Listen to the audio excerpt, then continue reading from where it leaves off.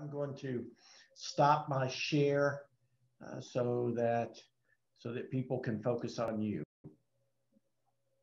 Great, thank you so much. And hello everyone, and welcome to today's workshop presented by Professor Michael Ali and hosted by the University of Waterloo Electrochemical Society Student Chapter. Before introducing our presenter, I just wanted to go over a few items. First of all, when we have the workshop and our speaker is presenting, I appreciate it if you can turn off your mic so that we don't have any distraction, noise distraction. Also, for graduate students who are attending from the Chemical Engineering Department at the University of Waterloo, I will share a code in the chat box towards the end of the workshop, and that can be used for you to get credit for your attendance to this workshop. Also, as we mentioned in our ad, we have raffle prizes of 10 copies of the book, The Craft of Scientific Presentation. It is Professor Ali's book, and the winners will be announced during the break in the workshop. So now I'm very pleased to introduce our presenter, Professor Michael Ali. Professor Ali is an associate professor of engineering communication at Penn State University. He is the author of 3 popular textbooks, The Craft of Scientific Presentation, The Craft of Editing, and The Craft of Scientific Writing.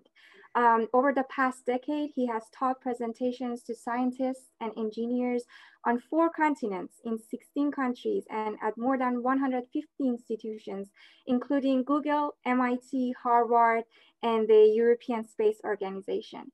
Professor Ali's websites are top Google listings for the topics of engineering presentations and scientific presentations. So please join me in welcoming Professor Michael Ali. Thank you, Kiana. That's very sweet. Thank you. So want to make sure I share my screen, and everybody should be able to, just in the chat, you can see the screen okay? Yes, I can see. Fantastic. Yeah. Thank you. Yes. Julia. Yes. Awesome. I got to tell you, sad story. I was doing a guest lecture, and they were so polite, but it was in that handoff. The person introduced me. I forgot to share my screen back, and I was just presenting away and talking about all kinds of things, and nobody could see the screen. And that went on for 45 minutes. They were so polite. Don't be so polite. We have a chat.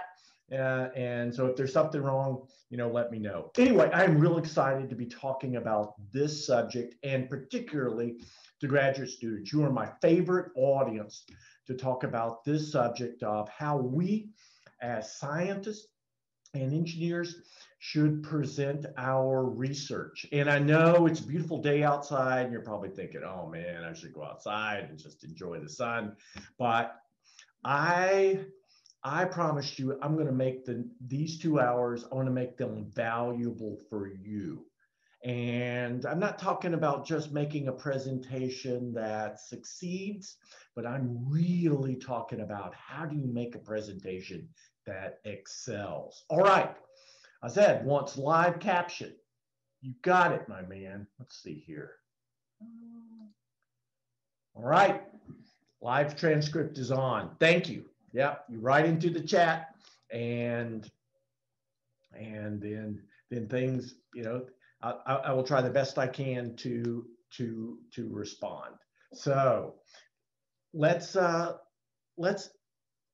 me just say that I know you are at different places in your research, but what we're going to try to do today is I'm going to try to have you at least sketch out your next research presentation. I know for some of you, that may not be for months away. That's okay.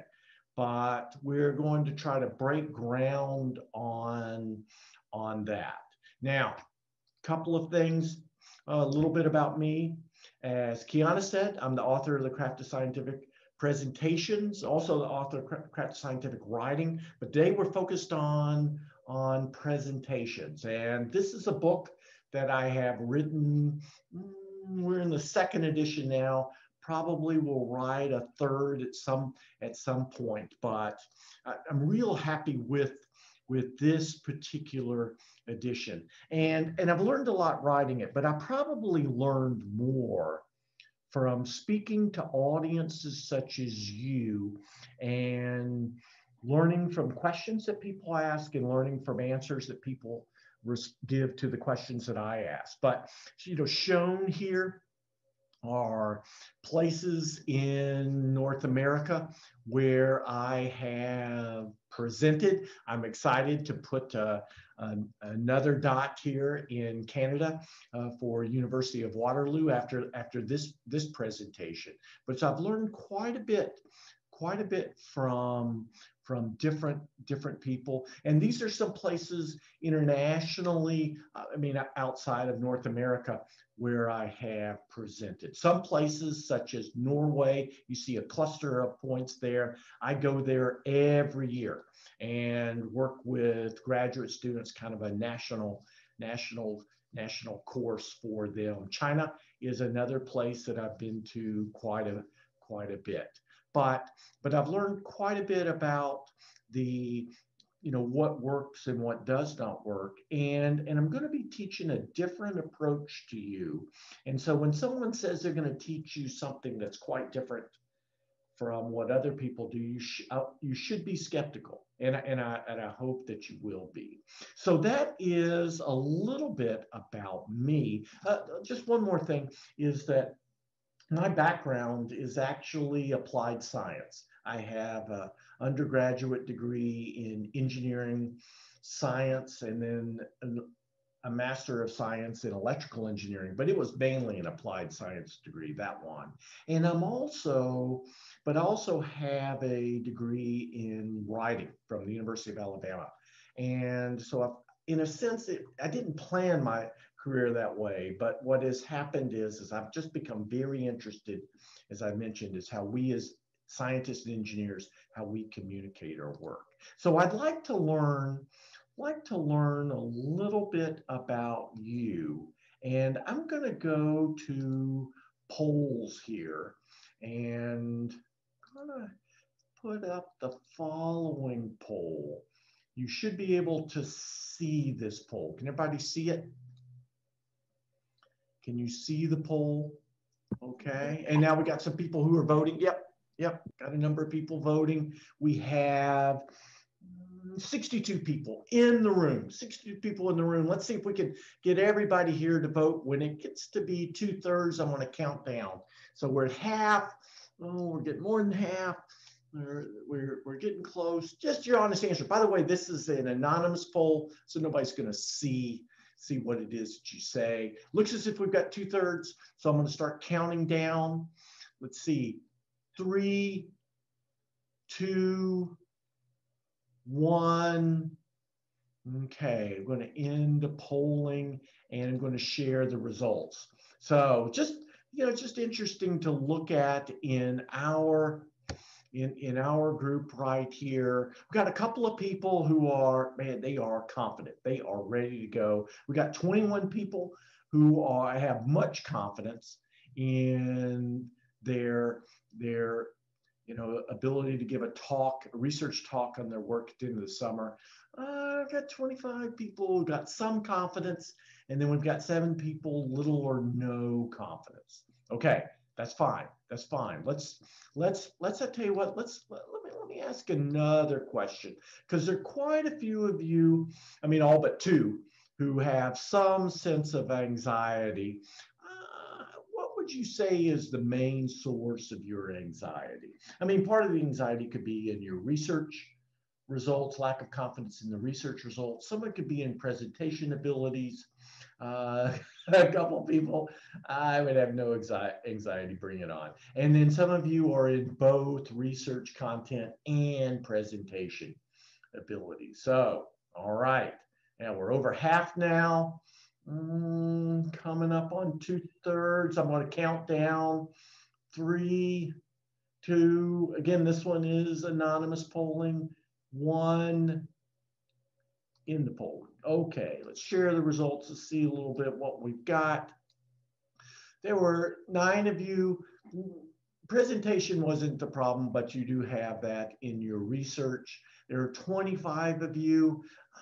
Research is not so much, but you have anxiety in your presentation abilities. And then 17 of you, it's both research and presentation abilities. And 4 of you, you are ready to go. Bring it on. So cool. That's fantastic. That's good for me to know. But what I see here is that 25 plus 17 is 52, 42, I'm sorry, is that 42 of you are like, you could see some improvement in your research, I mean, in your presentation abilities. And so that's where I would like to dive, just one more poll, dive a little bit deeper. If there is one thing that you could improve upon in your presentation abilities or skills, what would it be? What would it be? Structure of the presentation, words spoken during the presentation, visual aids, delivery, which is voice, movements, handling, equipment, and then confidence. So quite a few of you coming in here. Again, so now we're at 2/3. I'm going to start counting down. 3, 2, 1.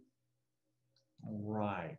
Okay. So 35% of you said words spoken during the presentation. I get that. And then next highest was delivery, voice, movements, handling of equipment. 9 of you said confidence is number 1 thing. 7 of you said structure, and 5 of you said visual aids. So it's going to be kind of interesting because you're going to think this is a little odd, but I am actually going to start with visual aids, and a reason for that is that, so you should be able to see the screen again. Can you share? Oh, did I not? I did not share it. Thanks, Keith. Yeah, so here were the polls. Yeah, these were the ones shared. Spoken words was the most, then delivery, then confidence, then structure. Those were very close, and then visual aids. So in through there. So good. I'm going to stop that share, and we're going to focus. And I know it's going to sound kind of odd, but actually we're going to come back and talk about all of these. But we're going to, I'd like to focus a little bit on visual aids, and in thinking about the answers at the beginning of the class to my question, what were the biggest problems that people see in research presentations that they attend? Most of them actually concerned visual aids. Miriam's did talk about targeting of the audience, but say most of the others concerned. So yeah, Azad says, are you talking about virtual or in person? And Azada, and I'm probably not saying your name right, could be both. I would say both. I think right now we are really focused on virtual presentations. Something tells me 6 months from now, there's going to be a shift back to in-person, but virtual presentations are with us to stay. I mean, we have learned a lot about how to present virtually. And so when I talk about delivery, I will talk about virtual presentation. I think with slides, it's pretty close in terms of the things I would say if I was just focused on virtual presentations versus in-person presentations. But I'll try to mention those. But assume for the most part I'm talking in person, but where I see some distinct differences, I will bring in some things about virtual. But it doesn't matter, virtual or in person. Slides have a large success on the success and more often downfall of scientific presentations than most people realize. And so one thing you have to know is when I started researching presentations, scientific presentations in the 1990s, I didn't have this takeaway. But what happened is that I the way that I approached scientific presentations was the same way that I approached learning about scientific writing as was what are the best people doing and how is that different from what most people do and really try to get a sense of in most scientific writings and in presentations what are the most common mistakes and what I was finding more and more as I would ask people what do they see that same question that I had asked you at the beginning more and more people were talking about visual aids as a problem and so one reason is that when you create visual aids, you make some really important decisions about what you're going to include and then what you're going to exclude. So Kiana, in her response,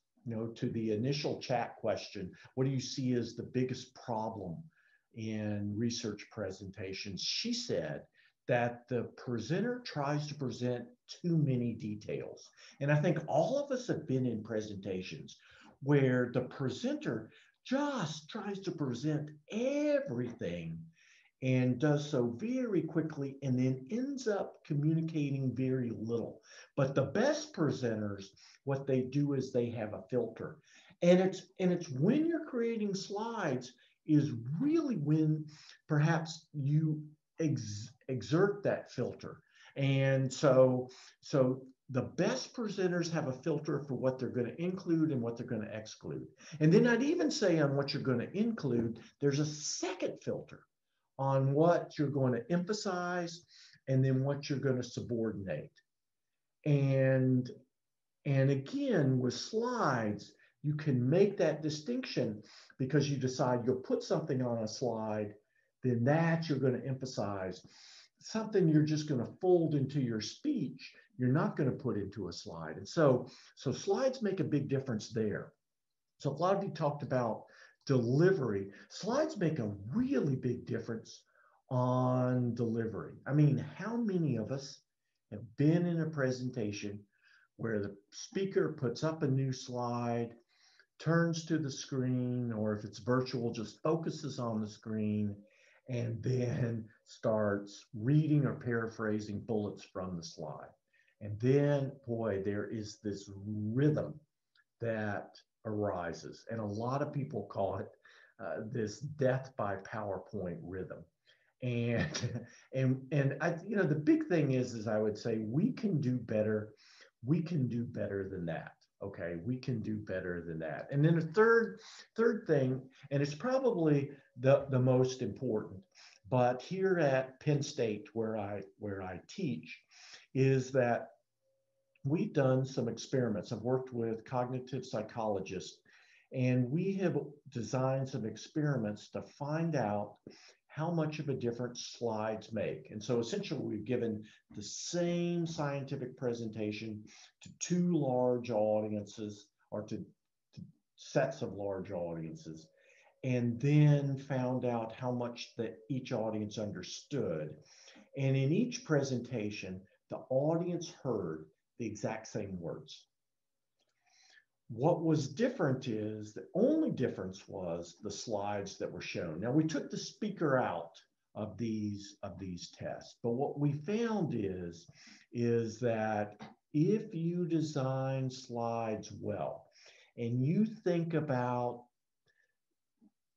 cognitive psychology principles about how people learn when you design slides, you can have a statistically significant gain in how much people understand and remember.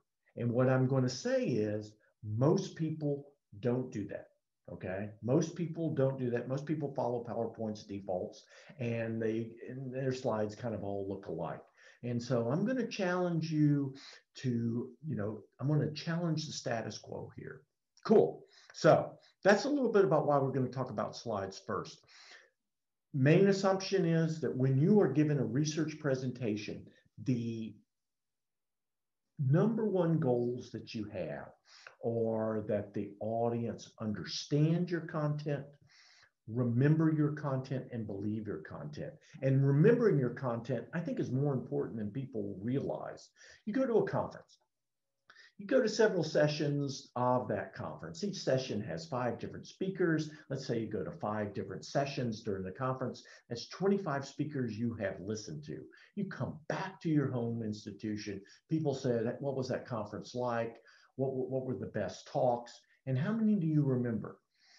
2, 3, 4, maybe 5. You want your talk to be in the 5 most remembered of the people going back, because that's a lot of ways that our work gets spread. I mean, certainly we have publications and we do guest lectures and things like that, but another important way is how much people just remember, and then they, in a sense, tell your story. And it's certainly to be believed. You may give a great talk, people understand it, people remember it, but if they don't believe it, you didn't accomplish much. And then I'd say all of us have kind of as a personal goal is we want to be more confident. And there are a couple of different kinds of confidence. The confidence we think about first is the confidence inside. It's that feeling we have just moments before, or maybe even can be days before we're going to give a presentation. You know, Marie Curie, well, her daughters wrote that they knew whenever she was going to have to teach because of the way she acted in the morning. I mean, unbelievable. The only person who has 2 technical Nobel Prizes, and yet she had a fear of giving presentations, even presenting to her graduate students who stood at attention whenever she came into the room. But there's that kind of confidence. And then there's a second kind of confidence that actually I would argue is more important. It's the confidence that you project to the audience. And so that's kind of a personal goal that we have. All right, then. So I'm going to teach you this different approach. It's assertion evidence approach. It's essentially thinking about what your claim is, or what is it you're trying to assert, and then coming up with visual evidence to support it. At this point, I don't expect you to believe it, but I would say there is a resource, this assertionevidence.com, and as Kiana said, you can find that resource by just typing in engineering presentation. Scientific presentations, I'm not quite as high yet, but if you type in engineering presentations into Google, it's usually one of the first few sites that comes up.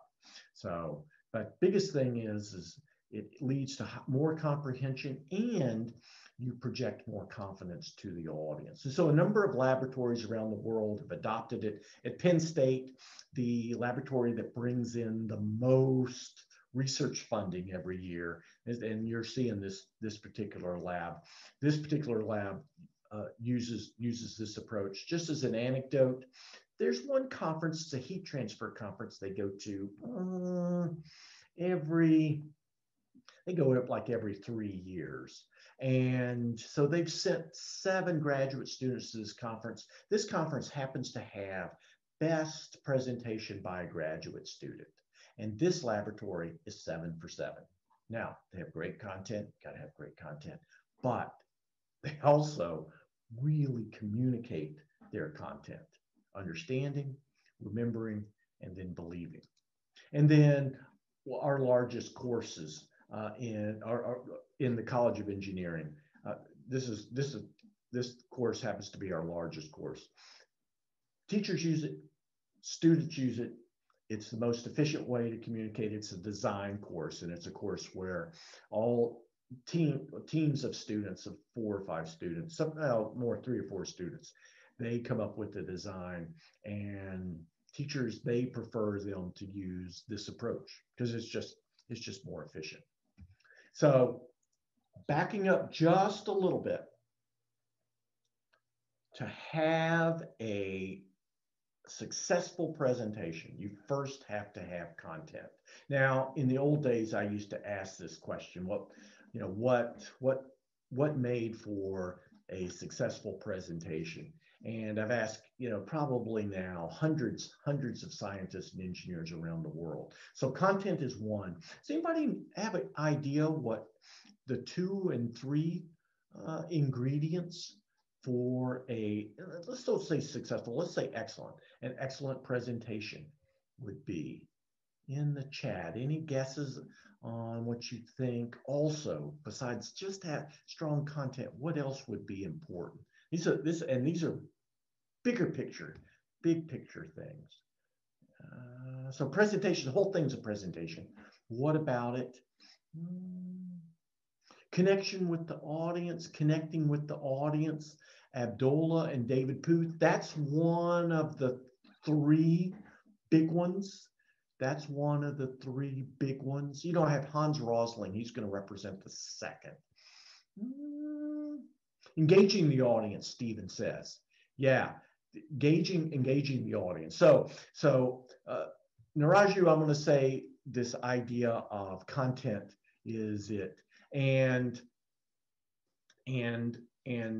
so that's the one. Stephen Hawking is kind of my hero here because he can't do a lot of the things, let's say, on delivery that you typically think about as great delivery, but he still packed rooms whenever he spoke. And the reason was he had content that was valuable. The second most common thing that scientists and engineers tell me is passion for the subject, which then is a way that you engage the audience. And Hans Rosling is my hero here.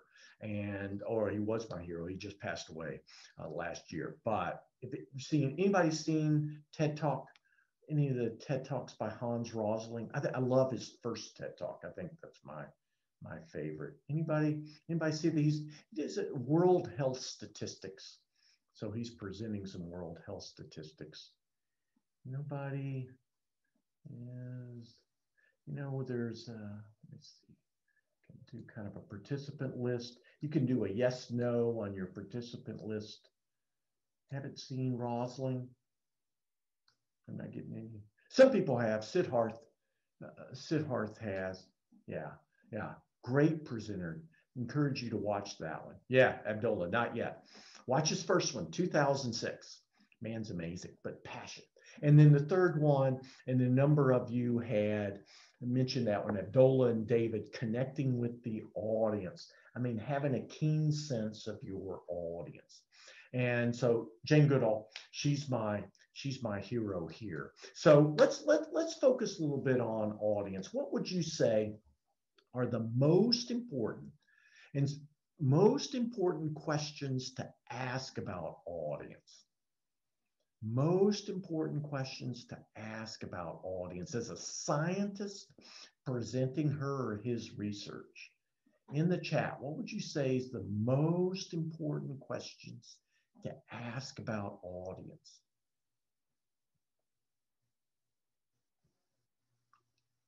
What background does the audience have? Very good, Gillian. Level of expertise, Alex, that's really good. Familiarity with the material, that's very good, David. Yeah, the background. That's certainly one of them. I'm going to give you one because a lot of times we overlook it, but just who are they?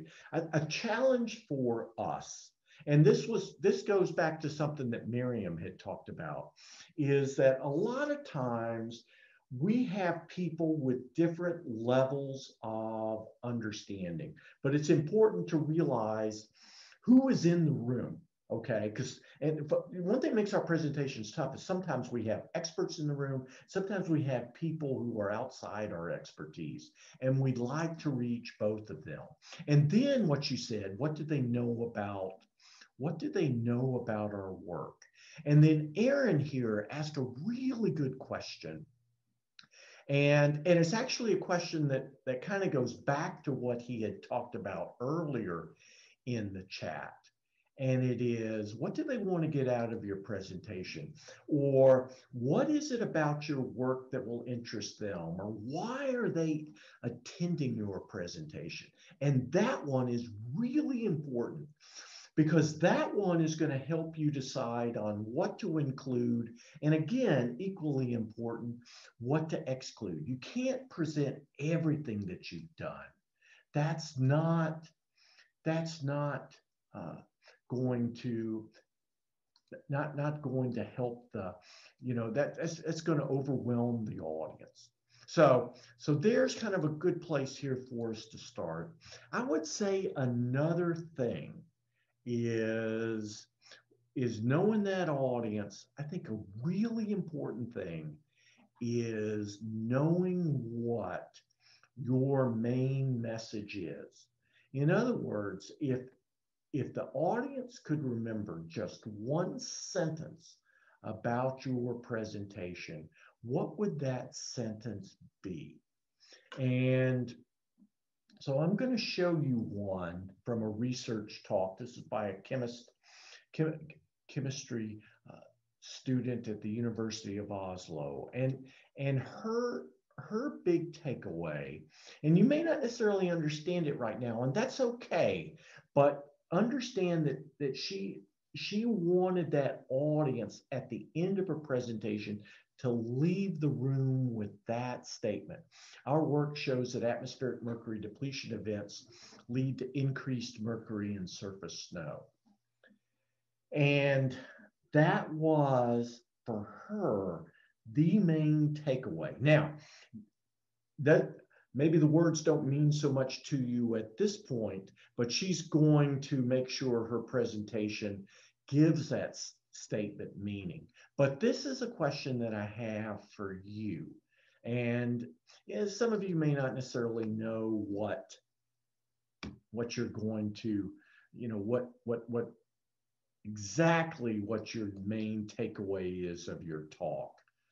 But I think almost all of you probably have a research hypothesis at this point. So assume you do your experiments and that you just assume you validate your research hypothesis. That could be your main message. So you could think about it as your most important takeaway. I want you to write it as a complete sentence. She didn't just write atmospheric mercury depletion events. That's not the takeaway. What do they want to get out of what is your main message of your next presentation? And into the chat, I'd like you to think for just a minute and to write that statement, okay? Try to drop that in the chat because that's going to give you some focus.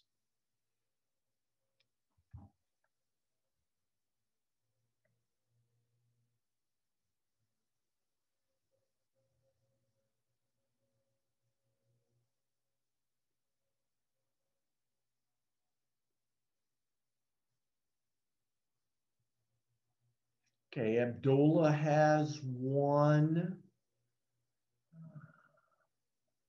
And probably what you'll say, Abdullah, is some technique that you have developed allows for the increase in contrast. So yeah, look at what Aaron's written. Yeah, computational modeling of bacterial communities allows for rational engineering of microbiomes. Yeah, very good.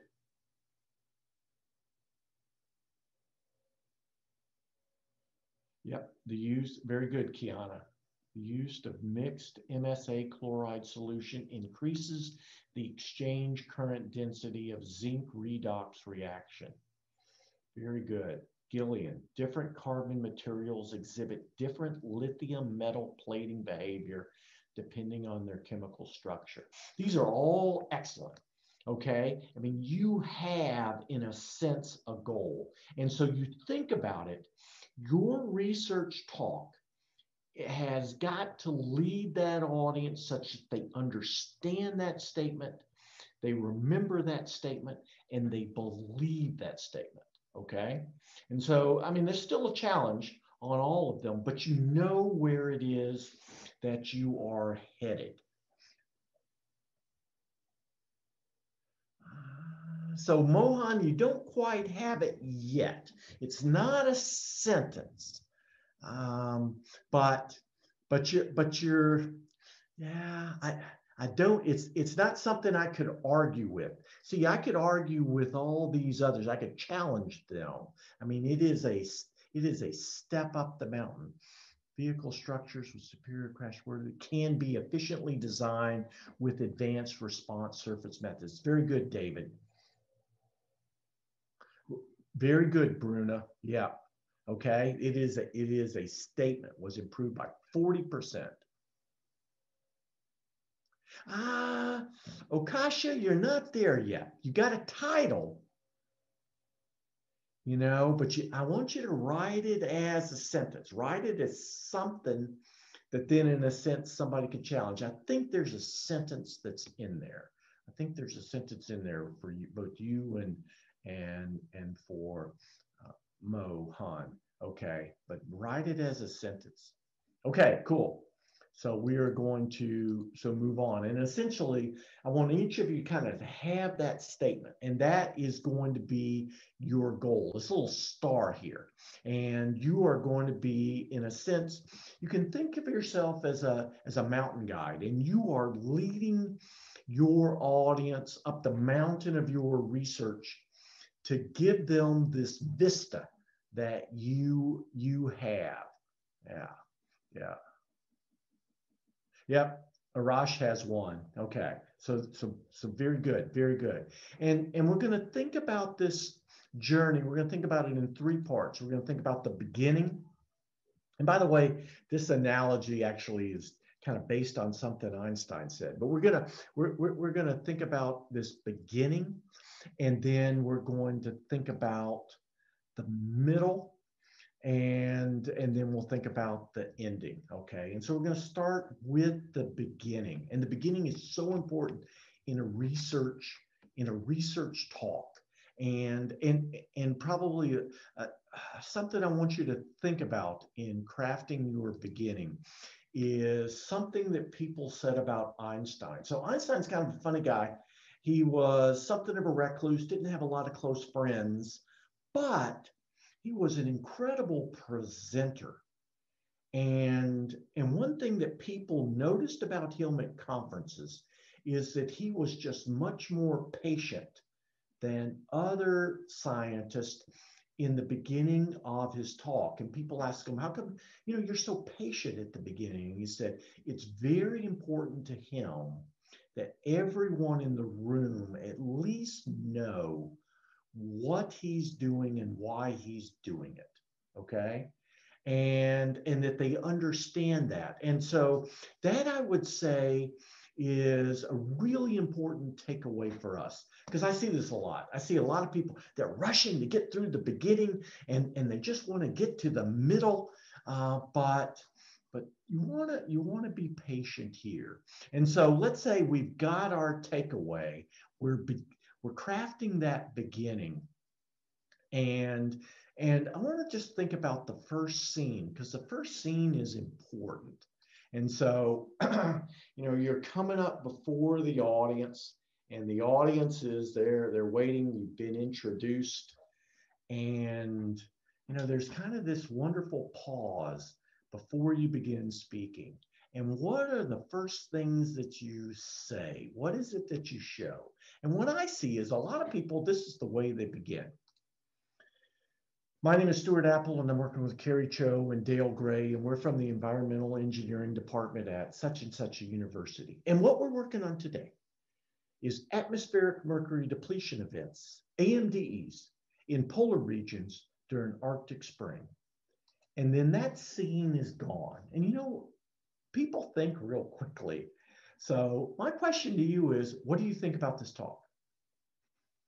What do you think about this talk? Because you see this talk all the time. I mean, it's not this particular talk, but you kind of see this certainly see this kind of opening. What do you think? What do you think about this talk? Boring one, Abdullah says.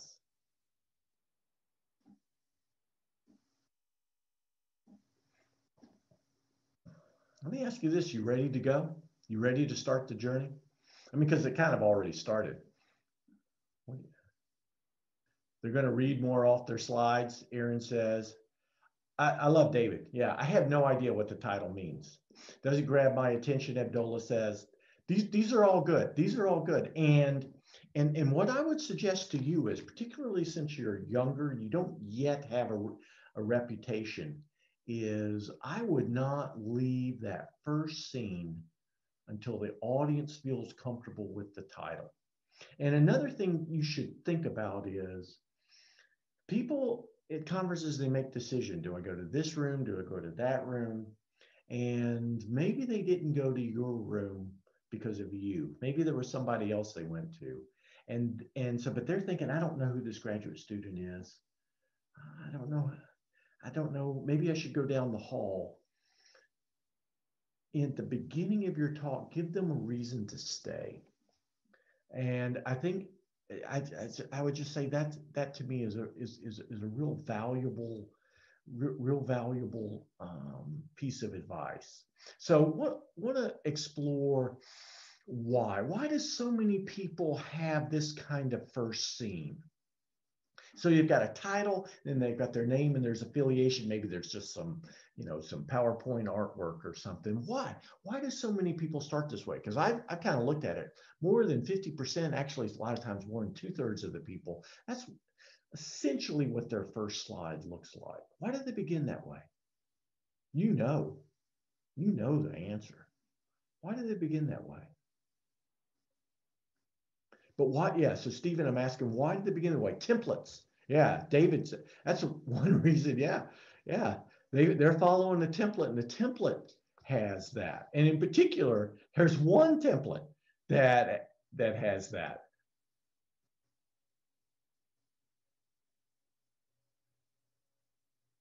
Whose template am I talking about? There's one template that has that. Yeah, PowerPoints. Yeah, if you look at PowerPoint's default, it looks something like this for their title slide. And so a lot of people, like I even see conferences now, they'll give presenters a template. Don't use their template, by the way. They'll give their presenters a template, and they're just following PowerPoint's defaults. The important thing to realize is, you know what year PowerPoint came out? I mean, it was before you were born. But any idea when it was, what years, kind of what decade? 80s. Yeah, it came out in the middle of the 80s, 1987 actually. But you have to understand, you weren't around, but the computer architecture of the day was such, it was really hard to put images into programs. And so the initial defaults don't have any images. So, but they had to put things someplace because they want to put it up at the top because you have all this white space. They kind of put it here. And there is no research behind this default, none. And the big thing is we can do better. We can do better. So I'd like to talk about what Katrina Asmo, okay, who actually she was, as I said, she was working on her master's in 2004 when she took my workshop. And she kind of took one of those templates that I had and she ran with it. And so I'm going to show her first scene in just a second. Just a little bit about her that was really important. She went to go see her advisor in chemistry, and she asked, so I'm going to be giving this conference in Portland, Oregon here this summer. First question, how many people are going to be in the room? And her advisor said, about 75. So she said, ooh, because she'd never spoken to that many people before. And she said, how many of them know what an atmospheric mercury depletion event is? And her advisor said, let's say 5. You're one, I'm another. Our colleague Tarun Berg is a third, and I think there are 2 Swedes who know what it is. And so that really kind of set things up for Katrina. And here is the opening scene that she gave. Hello, my name is Katrina Asbo, and I'm working with Tarun Berg from the Norwegian Institute of Air Research. But I'm also working with Professor Greta Wibito from the University of Oslo. And what we're trying to understand is what happens to atmospheric mercury when it depletes or falls out of the atmosphere. Now, many of you may not realize, but in the room right here, there's in the atmosphere, there's a certain amount of mercury. It's not much, it's about 1.5 nanograms per liter. And in this room, it stays there. But for some reason, and scientists aren't sure why, in the polar regions of the world, such as this beautiful Nullaalesund region here of Norway, you have these events. They've got a fancy name, atmospheric mercury depletion events, but there are these events where that level of mercury drops to zero. And so the question comes, where does the mercury go? I mean, a lot of people hypothesize that it goes into the surface snow, but no one has verified that. And so that is my research question, to determine where that atmospheric mercury goes. So you may not be able to see it, but in this beautiful picture here, in the lower right, there's a cabin. And I stayed in this cabin for about a month and a half. And during that month and a half, I made simultaneous measurements of the amount of mercury that's in the atmosphere with the amount of mercury that's in the surface snow to test the hypothesis that that is in fact where that atmospheric mercury goes. And you might be asking why. What's the reason? And I would say, for the polar bears and for the Arctic foxes and for those stray Norwegians who come up to this area of the world, it is important to know, because I think everyone in the room knows that mercury is dangerous for mammals. At high levels, it can cause paralysis, and even higher levels, it can cause death. And so our research is to determine, in fact, where that atmospheric mercury, where it goes. So you've heard this beginning. How many people are ready to go on this journey? How many people are ready to go on this journey? Abdullah says he's up. Yep. Aaron, Mohan, Cole. Yeah. I remember I was in the Department of Chemistry at the University of Oslo. It was May 2004, and I heard her give that first scene, and I thought to myself, I'm a lucky person. I am in this room, I'm listening to this talk, and I'm going to learn something. In fact, I've already learned something. And that's what I would suggest to you is that first scene, give the audience something.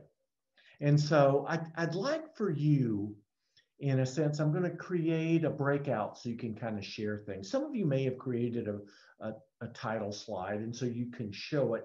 Others of you maybe you have not, but what I want you to think about is, I want you to think about what kind of title slide you would create. And in particular, if you have a title, you can write that title, and that's valuable. But what would be an image or series of images that you could show that would help orient the audience? Okay. So I'm going to put you in a breakout room. You'll be in a breakout room of 2 or 3 people, being here for a few minutes. But I'd like for everybody to speak. You need to do a little bit of thinking for just a minute and a half or so. But then I'd like for everybody to speak about what kind of entry point, and particularly what kind of image or series of images you would show to orient the audience to your title. Okay? Does everybody have an idea of what it is that they're doing? So, okay, getting it down here. Yeah.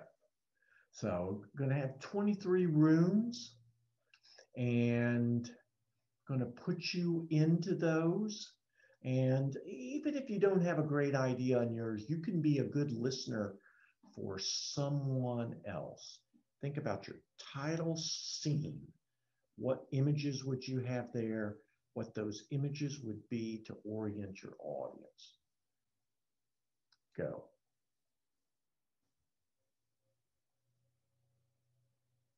Okay, we got a lot of people joining.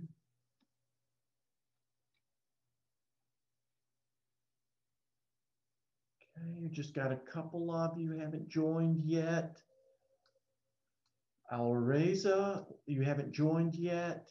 Sarah, you have not joined yet. Let's see here. Eugene, you have not joined yet. There you go. Very, very good.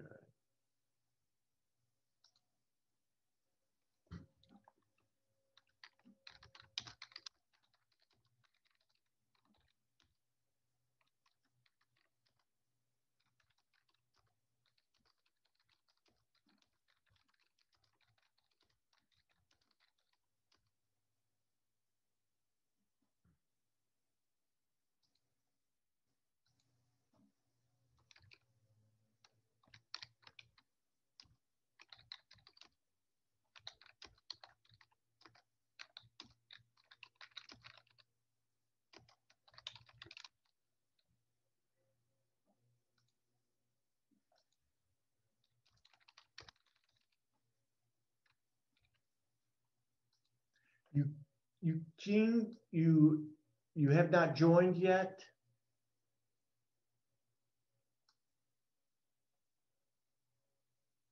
Oh, poor you.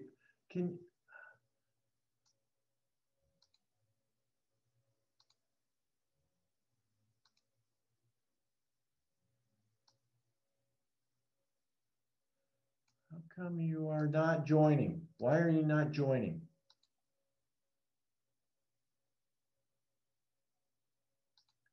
Why are you not joining? God. Oh boy, this poor person. You have not joined, and you're not helping. Some people are by themselves. This poor person in 18 is by himself.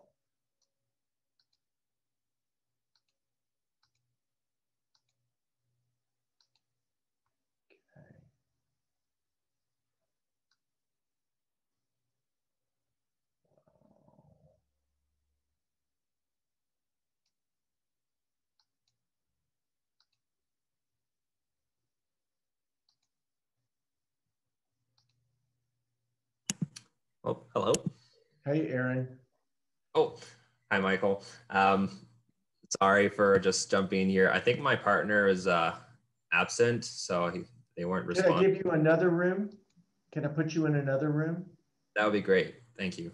Yeah. Yeah, I had some of these people that, yeah.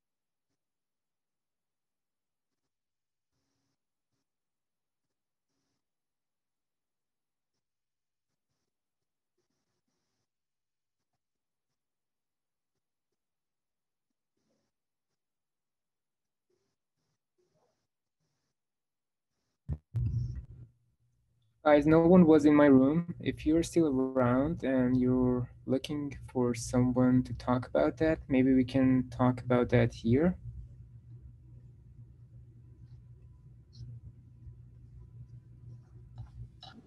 Yeah, sure. So what would you put in your presentation? Well, as a picture, I would put this slide of me working with the robot we're having. So, and as a slide, I want to say that can reinforcement learning be used to adaptively assist patients during rehabilitation? Interesting.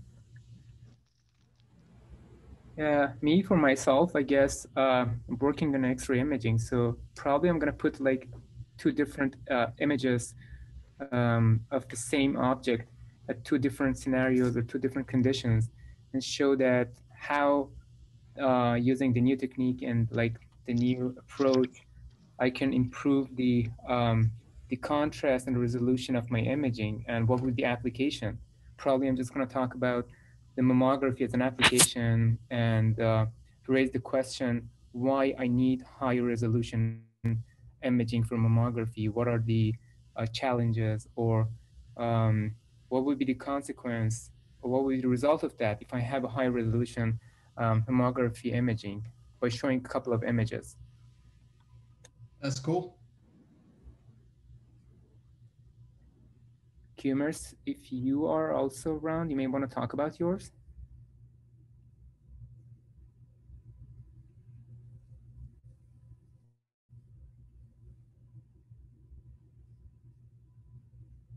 Michael, no one was in our room, so no one showed up. No one spoke. That's why we left the room and came here. That's absolutely fine, Abdullah. Yeah, we had some people who had a tough time joining. Yeah. And I'm not, it may be their, sometimes connection goes out and then they lose the room. So some people don't have great connection. Okay, everybody's coming back. Fantastic. This is really good. Yeah. So yeah, some people said their internet's not good, and so that's a problem with breakout rooms, is that they go in and then they get kicked out. So and then they can't get back in.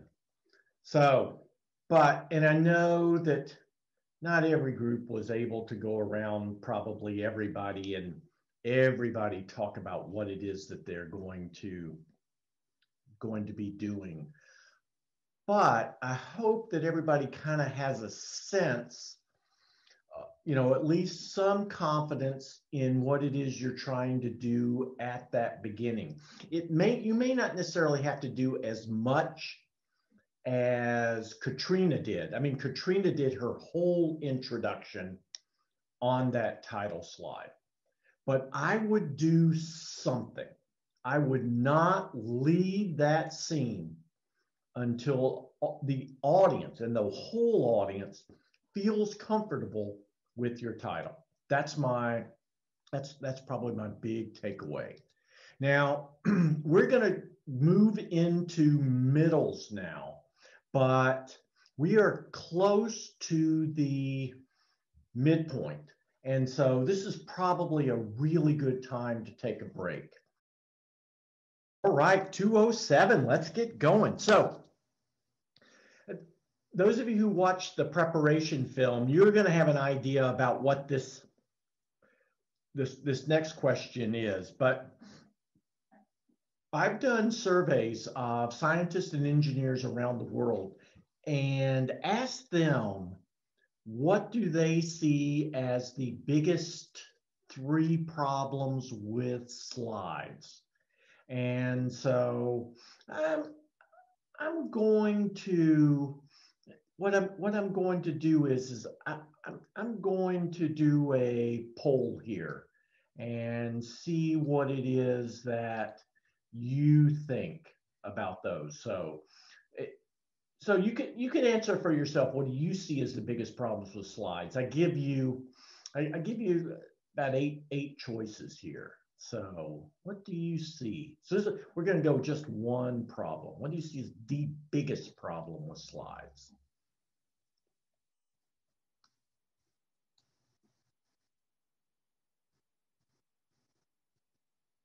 Well, we got 13 people, 14 people have answered, 18, 20, almost, well, we're halfway there.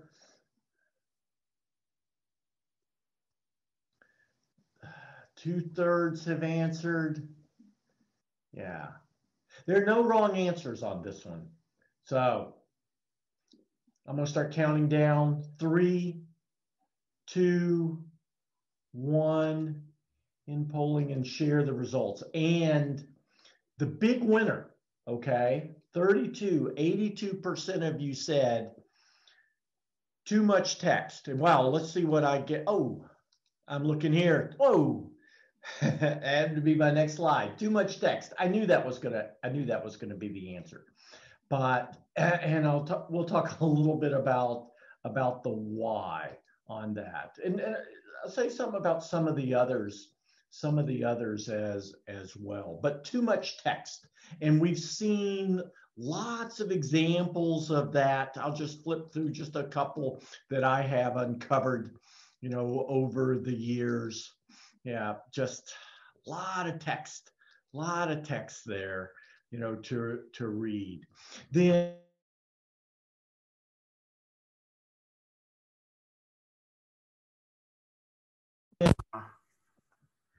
Sorry, I think for a minute. Can you still see the screen? Yes, but for a minute. Still see the screen? Yes. Okay, I'm going to, let me go back. Yeah, so we've had a little power disruption here now. You can still see the slides, is that right? Yes. Okay, so there are a couple of others that we have, but too many words is the number one thing, and I'll talk a little bit about the why on that in just a second. Another one is clutter, and I can't remember if it was Gillian or no, it was Miriam. She had identified that as a problem, that people try to put too many images on a slide, and actually a number of people probably say that's the second biggest problem. It's not necessarily just text, but your eye as an audience member does not know where to go. Okay, so that I would say is another one. A lot of times it's associated with too much text. And then the third one is the text is too small to read. Okay, so those are the big three. I mean, there are others, there are no wrong answers here, but what I would suggest to you is when you are designing visual aids, make sure you address those three. Okay, make sure you address those three. But I want to talk about the why on too many words. And before I do that, those of you who watched the film, do you remember why it's too many words? Why is that one such a problem for us? Does anybody remember?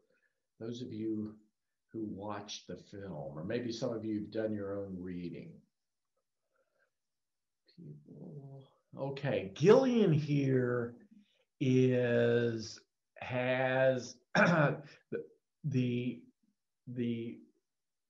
answer that's more rooted in psychology research, is that you cannot process what the speaker is saying when there's too much text on the screen.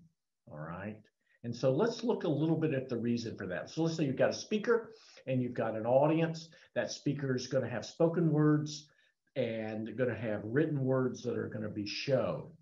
And if the number of written words is not too many, and if those words actually complement what the speaker is saying, that if you had 3 rooms, one room where they're projecting these words, another room where the audience is just listening, not seeing anything, and another room where the audience is just seeing the screen, the room with both the written words and the spoken words would have the highest comprehension.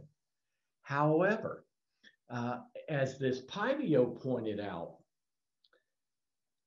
our brains, this is kind of later 1980s, our brains process both written words and spoken words in the same part. So the same part of the brain processes both written words and spoken words. And so a psychology researcher by the name of John Sweller then asked the research question, well, if your brain is processing both written words in the second and spoken words in the same place, could that part of the brain become overloaded, much as a central processing unit can become overloaded when it tries to do too many tasks? And so he did experiments, and what he found is that when you show too much text, this condition, and he calls it an overload condition, occurs. And then the comprehension in that room where there's too much text projected plummets. And in fact, it's lower comprehension than in a room where an audience is just listening, doesn't have anything to read, or is just reading, doesn't have anyone talking. And to me, that is an incredibly important takeaway in the design of slides, because what it says is that, and a colleague of mine by the name of Jean-Luc Dumont makes this point, that bad slides are worse than no slides. That if you had no slides, it would be better than if you had slides that have too much text. And that is something actually a lot of people do not realize.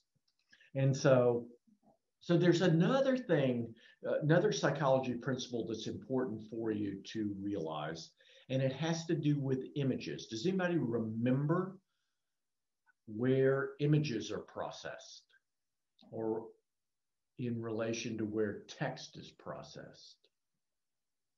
Does anybody remember that?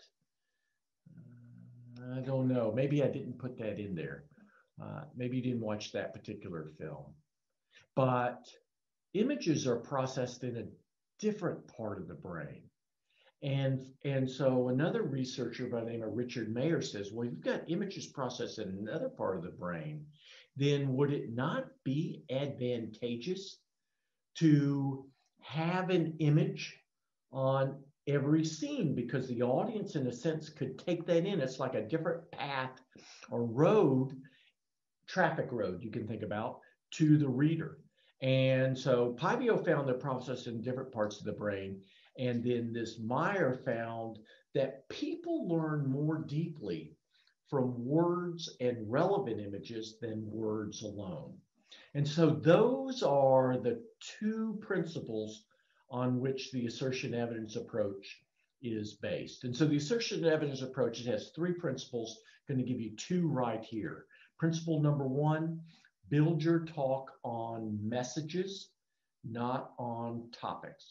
Most people build their talks on topics: introduction, methods, results, discussion. And what we're saying is build your talk on messages. And there are a couple of reasons for that.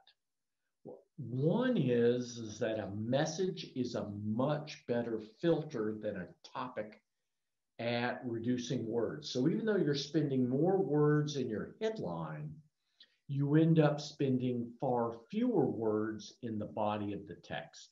And so this example that you see right here is a really good example. So sure, she's got 1, 2, 3, 4, 5, 6, 7, 8, 9, 10, 11, 12. She's got 12 words up there. But then when you look down in the body, she's only got 1, 2, 3, 4, 5, 6, 7, 8, 9. So she's got like 21 words on this slide. But and compare that with what most scientists and engineers have. Most scientists and engineers in our studies have about 35 to 40. So my slides aren't synced. I think we're on a previous slide. So you should be seeing build your talk on messages, not on topics. I see a high driving slide. Tell you what I'm going to do. Let me just kind of get out of this one. And then it's good. Thank you for letting me know that. Now I'm going to let's go back. So how about this? Do you see her now? Oh, okay. Not yet. Yeah, that's right, because we lost the share screen. Cool. How about now? Do you see a woman who's presenting a bar graph? Yes. Awesome. That's exactly what you should be seeing. So that's one big reason. I'd say another thing is, and some people say, well, this is unusual. Actually, it's not that unusual to have headings that are sentences. I mean, look at our newspapers. So one of my favorite newspapers in 2020 was, well, not favorite newspapers, but newspaper articles was the one that I have highlighted here. And if you look at the heading, it's a sentence. Pfizer's COVID-19 vaccine is 90% effective. Boom. That's a fantastic headline. It was a great headline for the world there. And so people are accustomed to seeing that. I'd say another thing is that think about yourself when you're at a conference. I mean, how many times do we get lost in a scene and then we start looking at the slide desperately to try to figure out what is the main takeaway? Putting that main takeaway at the top is, to me, like a safety rope for the audience. They can just, they can grab onto that rope and stay in the game. Yeah, they might have missed, by reading it, they might have missed some of the things, secondary details that were spoken, but they got the primary detail of that scene and they can stay in the presentation. Build your talk on messages, not on topics. Just a little bit of things in terms of recommendations. Keep that headline to 1 or 2 lines. If it's more than 2 lines, we have found, our focus groups have found, people won't read it. Second, left justify the headline. Don't center it. PowerPoint will try to center it. Don't pay attention to them. It's a North American thing that we left justify our headlines. That's the way that we read. Okay, so that I would say is important. And then when you think about your talk, we had talked about having that main message. In a sense, think about each scene as having a supporting message that's going to lead that audience to the main message. And so I'll spend some more time talking about that, but that is, in a sense, the idea that if you just looked at the headlines, they would be almost an abstract in the sense that they would be a series of sentences that is fashioning your argument and leading the audience to this main takeaway. Okay, so that was principle number 1. Principle number 2 is support your messages with visual data, not bullet lists. I know a lot of people like to put bullet lists. Bullet lists are the things that they're going to say, but this is your research. Build the bodies on visual evidence which the audience can process. And so that visual evidence, sometimes it can be photographs, more often it'll be drawings or diagrams, or it'll be graphs, could be a table, though you need to be careful that you don't overwhelm the audience with a table. And I can talk about that maybe in the question period. So those are the 2 principles. Build your talk on messages, not topics. Support those messages with visual evidence, not bullet list. And so I'd like to apply those principles to creating some scenes. And in doing that, in doing these scenes, I'm going to follow Einstein's advice for scientific writing. In scientific writing, he said, keep things as simple as possible, yet no simpler. So what does he mean by the yet no simpler? What does he mean by the yet no simpler?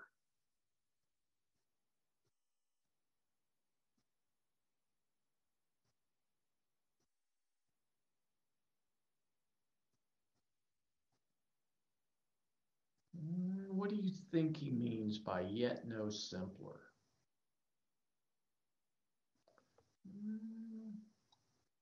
Yeah, that's right. You don't want to oversimplify the content. You don't want to lose the content.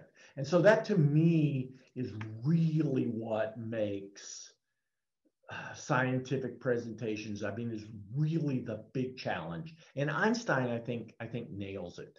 But let's kind of dive in. So I'm going to show you a kind of a challenging scene, and it's from a scene that's given here by this particular graduate student, Michelle Kays. And so Michelle Kays is really kind of she's a mathematician, but she is applying her math to, and so math, you go, oh man, it's going to be tough. And she's applying her math to a practical application, which is kind of, it's a wind turbine. And you're trying to produce power, electrical power from the wind. And so we usually think about these wind turbines on these tall poles, but these wind turbines, they're buoyant. And so they are actually on cables. And the advantage is they can go much higher than poles. Poles can go like 200 to 300 meters. Those are like a lot of the really big ones. But these can go like 1,000 meters high or 2,000 meters high. And up at that altitude, winds are faster, winds are more consistent.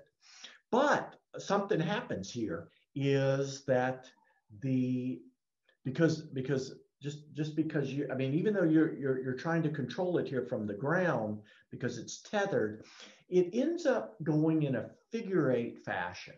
And all you can control is just how big that eight is, you know, the shape of that eight. And what people have found very quickly when they started doing this particular work is that arc, the shape of the eight, actually affects how much power is produced. And it's rather complicated because faster winds would have a different shape than slower winds. So it's kind of a complicated problem. And what Michelle's trying to understand and what she talks about on this slide is her research question is to determine how, no matter what the wind speed is, how to decide what the best shape will be so that you produce optimal power. Okay, so pretty cool title slide she's got. So we're going to dive into the procedure section. And so a lot of people, what they'll do in the method section, they'll just have methods in like 44-point type, and then they'll have a bullet list, and they may have some real tiny photographs or drawings that are on the side. Michelle didn't do it that way. The way she figured is look, she just in her voice said, hey, you know, let's look at our method. She made the transition to methods. And then she tried to think, what's an important takeaway the audience needs to know in her methods? And for her, an important takeaway was how her big technique was using something called extremum seeking. And she knew a lot of people in her audience didn't know what that meant. But so she essentially wanted to define extremum seeking. So we're going to go to that scene. So it sounds like it's going to be a really tough scene, but watch how she does it. So extremum seeking uses kind of a small perturbation. It's called dither to slowly test which direction improves performance. So the situation is you've got this thing way up there, 1,000 meters up in the sky, and you're trying to know, should I make it bigger or should I make it smaller? The circles in the figure eight. And you're not exactly sure what the wind speed is. So that really makes it tough. So what you do is, and so she does this computationally so that she can do it very quickly, is she does what's called this dither. And in this dither, she had kind of guessed what the wind speed is, but she's not exactly sure. If she knew exactly what the wind speed is, then she could come up with the weight, the shape of that figure eight, but she's got to figure out what that wind speed is. So she does that little dither. And the question comes when she goes this way, or does the performance go down or does it go up?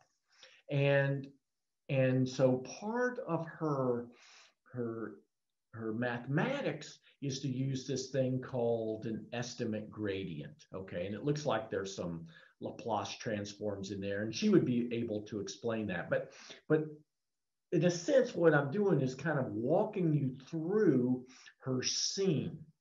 Okay. And then she kind of puts that in there. And what she finds out is that she needs to move, the slope needs to move in this direction. And then how far does she need to go? That's another part of the mathematics, this gradient ascent. Okay. So here's a question I have for you. So she's kind of explained her technique of extremum seeking. And I wasn't here to do it. You can go to assertionevidence.com and you can see her film and you can see her explain it.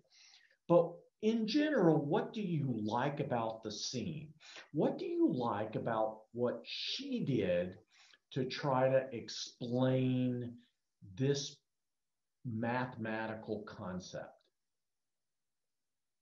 What do you like? What do you think is a best practice?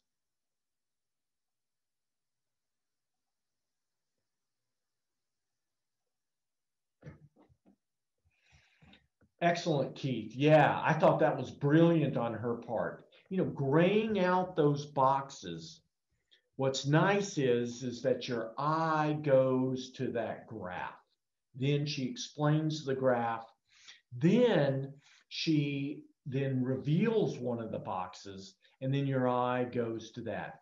Each step is visually demonstrated. Very nice, Aaron. Yeah, exactly. It just didn't leave us with just a bullet or something like that. She's got either the mathematics there, she's got some kind of curve. Yeah, that's there. I'd say those two are really, really nice. And in a sense, she moves from one to the other. Okay. And things changed, as you see on the graph, which is actually pretty cool. Okay, so that I would say is a good thing. Plus, then you've got your safety rope up at the top for that audience that zones out, gets a text they have to look at, and then comes back in. So that I would say is really valuable. Say a second thing is try to present each scene as a story. I've always heard people say, yeah, you should tell stories. You need to be a storyteller.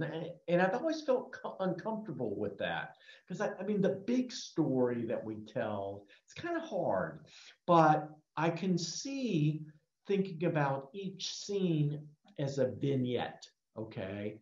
Just a real short story that you're going to tell. So I'm going to do another one. This one's from a forestry student who was looking at the effects of people, visitors to state parks, on the quality of the water in streams.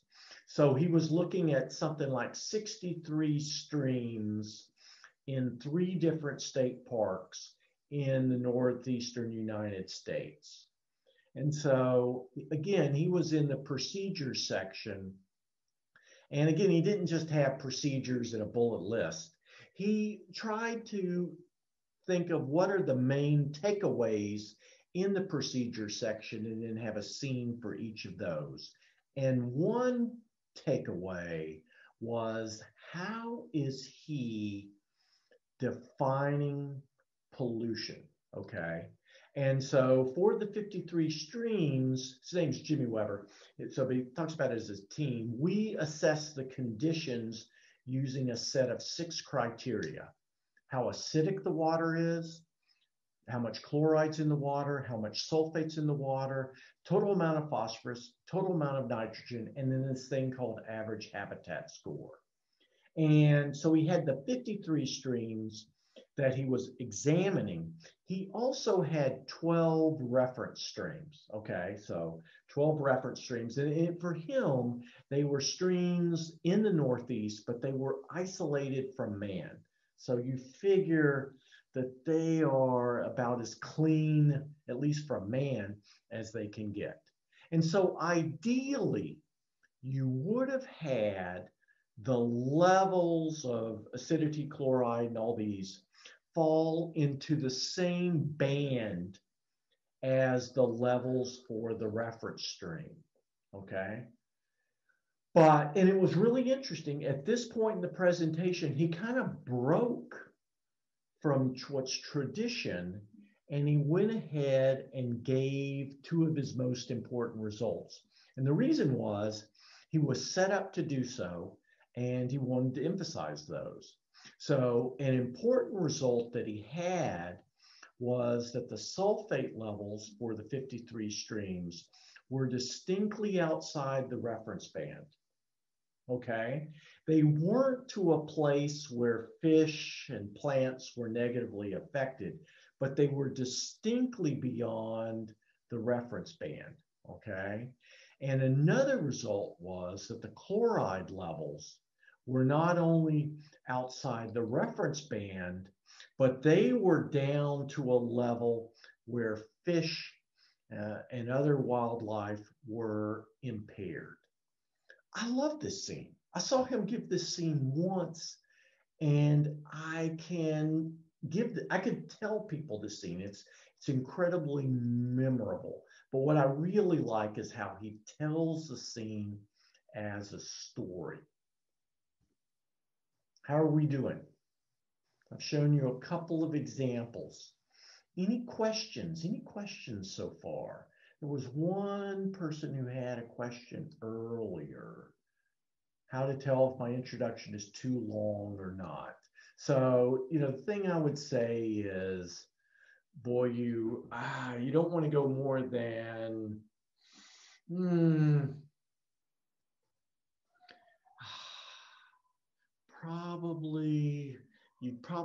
you think about how much time that you have, probably 25% of your total time.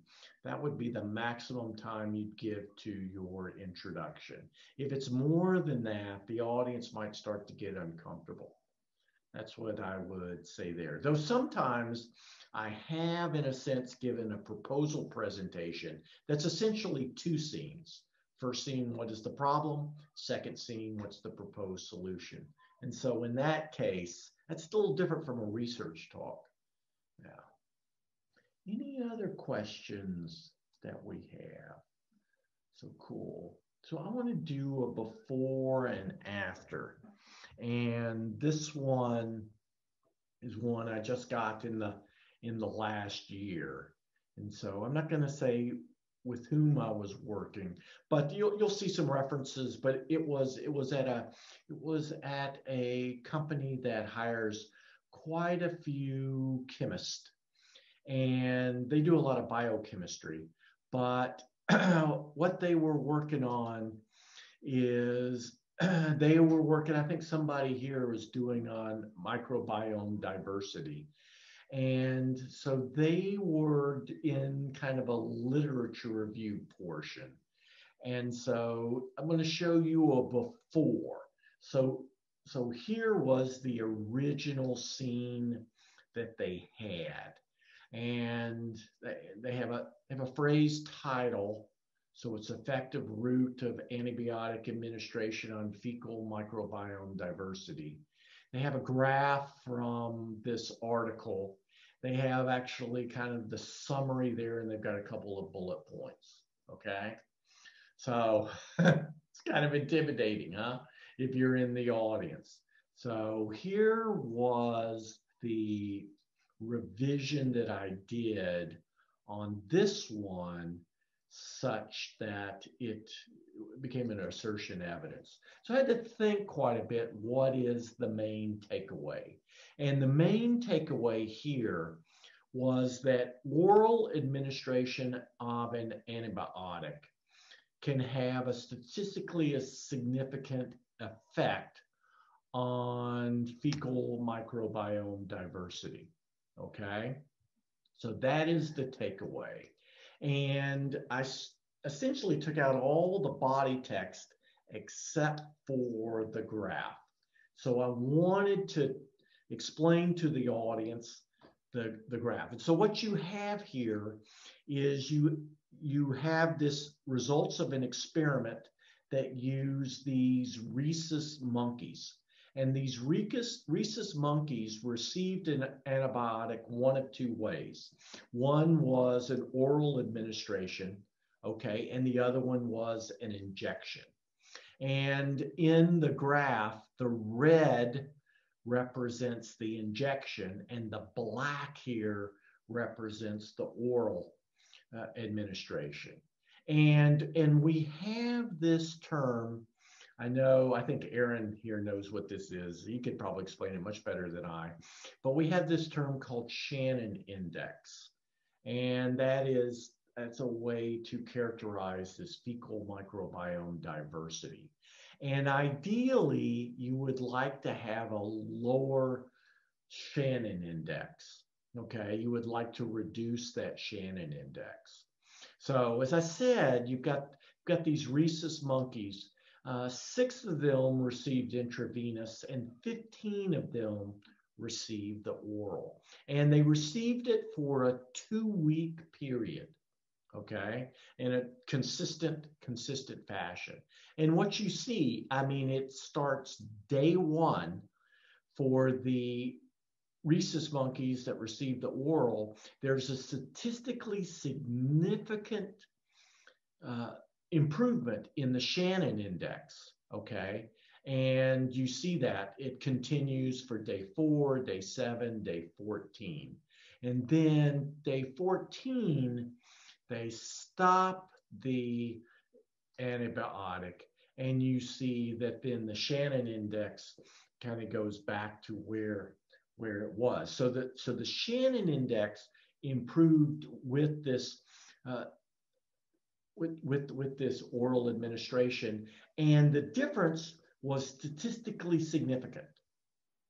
So that's the way here that I suggested presenting it. Now, one thing that I would say is, some people would say, well, the other slide works better as a handout. And I would agree with that, just a slide, but there's a way that you could make this slide very valuable as a handout. Does anybody know what that is? Does anybody know what that is?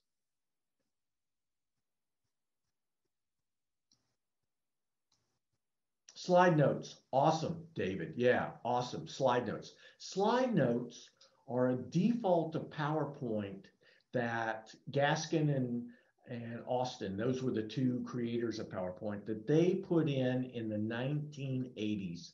I think it is brilliant. So I'm going to do a trick here. I'm going to jump to another slide. Does anybody know how to jump to a slide such that then you don't show all the slides in between? If you're in you have to be in the PowerPoint, you have to be the slideshow mode. Does anybody know how to do that? Because a lot of people, they'll just click, click, click, click, click, but there's a ways you can jump. Does anybody know how? F10. Could be. I don't know. It could be that. Write the number, press enter. Way to go, Mohan. And that's exactly what I'm going to do. I'm going to type in the slide number, and then I'm going to press enter. So here what you see is you see the slide that I just created. But if I take David's advice, what I can do is I can put all that information, actually in a much better form, into the notes page. And now the notes page becomes as valuable as as what it is that we, the really clunky slide that would lose audiences during the talk. Does everybody see that? I think that is. So a lot of times people will say, they'll argue against assertion evidence and say, yeah, I like the slides during the talk, but the slides have to stand as a handout. And here's my counter argument. I'd like to, at this time, just jump to a conclusion slide, because I think the conclusion slide is quite a bit different from other slides, in that on this slide, you are going to make a transition from you primarily talking to kind of give things over to the audience. Also, this slide is often up, can be up for 4 or 5 minutes during the question period. And so you want to have something that is valuable. A lot of people don't have things that are valuable up. A lot of people will just have just the word questions up, and that is a 0. Actually, that's less than 0. So here's how I would finish. So let's say you were doing this work on the biofuels, you're doing this work on a fuel crop for the northeastern United States, and you've been testing whether miscanthus could be a promising fuel crop, and you decide that it is, and then you repeat your main reasons. It has a cold tolerance down to 6 degrees Celsius. It has a root depth of 2 meters. And so in the Northeast United States, we have a lot of hilly land, and you need to have deep roots, otherwise the plant could be washed away. And then the most important reason is miscanthus, according to the National Academy of Sciences, has an energy ratio of 6:1. And so you find maybe some way to conclude, maybe a future perspective on your work, what you're going to do next. And then rather than going to a 0 slide where you just have the word questions, well, before you do that, you need to say something before you ask for questions. Does anybody know what it is? There are 2 words actually you need to say. In French, maybe you can get by with just one. Yes, thank you. You need to say thank you. And you need to say thank you so that the audience has an opportunity to applaud. And you might think, oh, that's kind of self-serving, but it's actually really important, because in a room, there will be people who are experts and then people who are kind of outside the expertise, and they will look during the clapping to see how are the experts responding. And so you want to have that applause. So Kiana here, she's going to, in a couple of years, she's going to be interviewing for a faculty position. And I would say in that particular talk, it's really important, because you have in a department, the whole department faculty will be at her talk. And maybe there'll be only 2 or 3 experts in her field. The others are really going to look to those experts during that applause to see what it is that they think. So you want to get that applause. And then when the applause starts to die down, then that's when you want to ask the questions. So cool, it's 2:47. I do want to say a couple of things about delivery. And to me, it's really the 3rd principle of the assertion evidence approach. And we've said not to have bulleted list, but what I would suggest to you is you have the main takeaway of each scene. You've got the visual evidence. Explain that visual evidence by fashioning sentences on the spot. So doesn't mean that you just go in and wing it. You practice quite a bit, but you practice so that you know you can say the scene, but you are not obligated to say the words in a particular sequence, because that is too hard. That is too difficult to do. And my hero here is this Cheryl Higashi. And I think I'm gonna have to escape for a second and then bring it up again. So that's okay.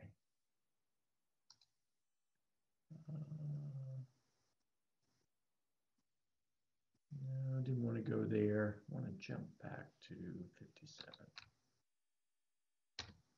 Yeah, so now you can see Cheryl Hayashi here. So she's given a TED Talk. As you can see, actually she uses the assertion evidence approach. If you want to see her TED Talk, it's one of maybe my favorite TED Talk, just because I like how much she communicates.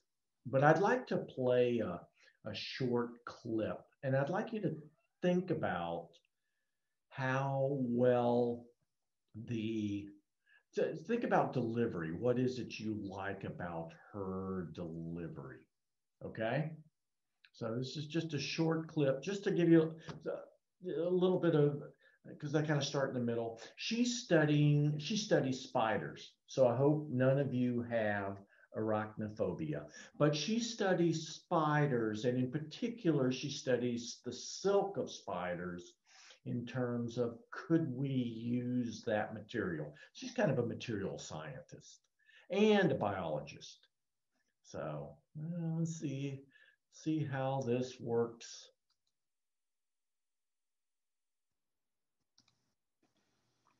There are many kinds of spider silk.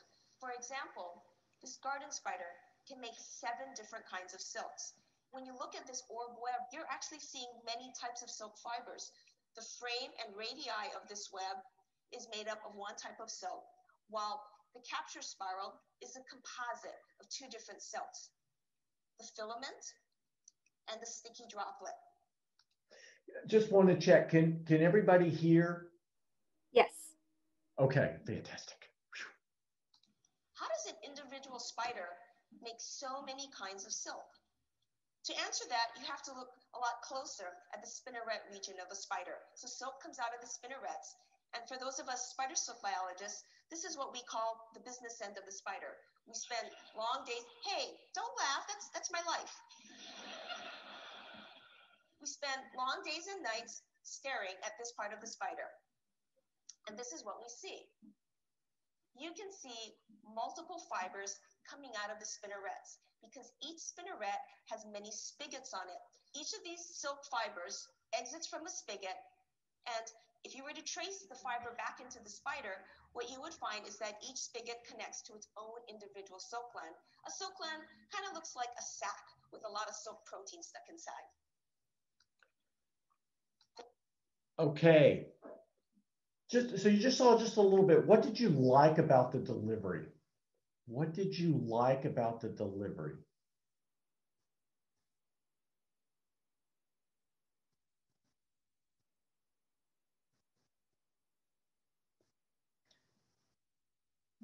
Yeah.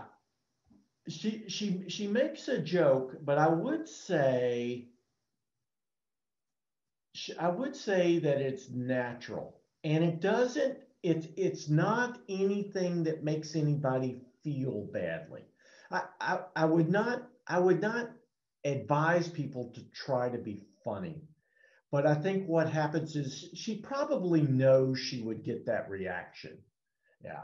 So Sarah likes her passion, just how spontaneous she was. Eamon said, yeah, I mean, the explanation was simple and easy to follow. She followed Einstein's things. She was confident, but still natural. Yeah, I don't think she memorized it, but I do think she knew where she was going with every scene. Now that scene wasn't particularly technical. I want to play a more technical scene, another short scene. Let's take a look at this one. I hope this one works. Yeah. Again, all you got to do is Google TED spiders if you want to see the whole talk. Now, it's really convenient that spiders use their silk completely outside their body. This makes testing spider silk really, really easy to do in the laboratory because we're actually, testing it in air. That's exactly the environment that spiders are using their silk proteins. So this makes quantifying silk properties by methods such as tensile testing, which is basically, tugging on one end of the fiber, very amenable. Here are stress strain curves generated by tensile testing, 5 fibers made by the same spider. So what you can see here is that the 5 fibers have different behaviors. Specifically, if you look on the vertical axis, that's stress. If you look at the maximum stress value for each of these fibers, you can see there's a lot of variation. And in fact, dragline or major ampulate silk is the strongest of these fibers. We think that's because the dragline silk, which is used to make the frame and radii for a web, needs to be very strong. On the other hand, if you were to look at strain, this is how much a fiber can be extended. If you look at the maximum value here, again, there's a lot of variation, and the clear winner is flagelliform, or the capture spiral filament. In fact, this flagelliform fiber can actually stretch over twice its original length. So silk fibers vary in their strength and also their extensibility. In the case of the capture spiral, it needs to be so stretchy to absorb the impact of flying prey. If it wasn't able to stretch so much, then basically when an insect hit the web, it would just trampoline right off of it. So if the web was made entirely out of dragline silk, an insect is very likely to just bounce right off. But by having really, really stretchy capture spiral silk, the web is actually able to absorb the impact of that intercepted prey. There's quite a bit of variation within the fibers that an individual spider can make. We call that the toolkit of a spider. That's what the spider has to interact with their environment. But how about variation among spider species? So looking at one type of silk and looking at different species of spiders. This is an area that's largely unexplored, but here's a little bit of data I can show you. This is a comparison of the toughness of the dragline silk spun by 21 species of spiders. Some of them are orb-weaving spiders, and some of them are non-orb weaving spiders. It's been hypothesized that orb-weaving spiders, like this argiope here, should have the toughest dragline silks because they must intercept flying prey. What you see here on this toughness graph is the higher the black dot is on the graph, the higher the toughness. The 21 species are indicated here by this phylogeny, this evolutionary tree that shows their genetic relationships. And I've colored in yellow the orb web weaving spiders. If you look right here at the 2 red arrows, they point to the toughness values for the draglines of Nephala clavipes and Araneus diadomatus.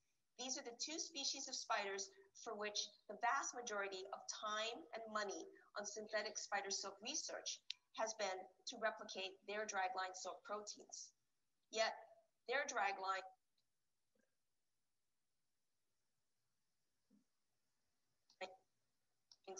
are not the toughest. In fact, the toughest dragline in this survey is this one right here in this white region, a non-orb web weaving spider. This is the dragline spun by Scytodes, the spitting spider. Scytodes doesn't use a web at all to catch prey. Instead, Scytodes sort of lurks around and waits for prey to get close to it, and then immobilizes prey by spraying a silk-like venom onto that insect. Think of hunting with silly string. That's how Scytodes forages.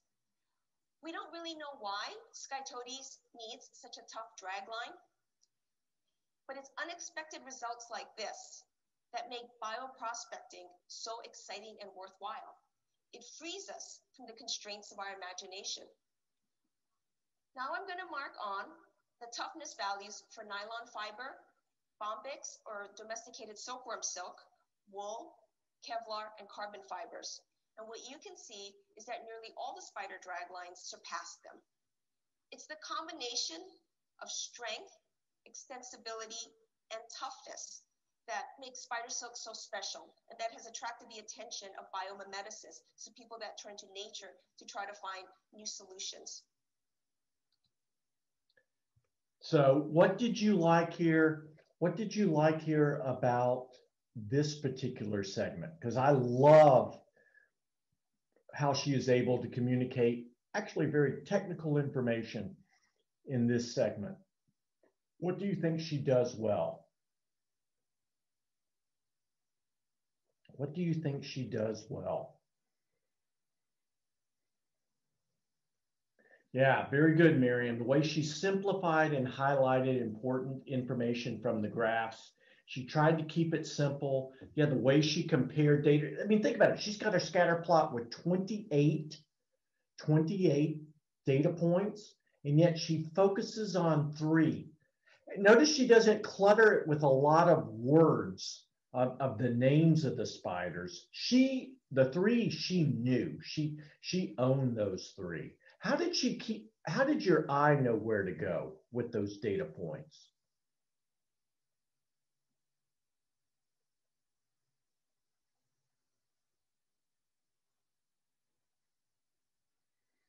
Yeah, she used yeah, that's right, marking. She used arrows. That was really, really good. Also, I loved how she had those 5 curves on the first graph, but she was smart. She didn't try to explain all 5.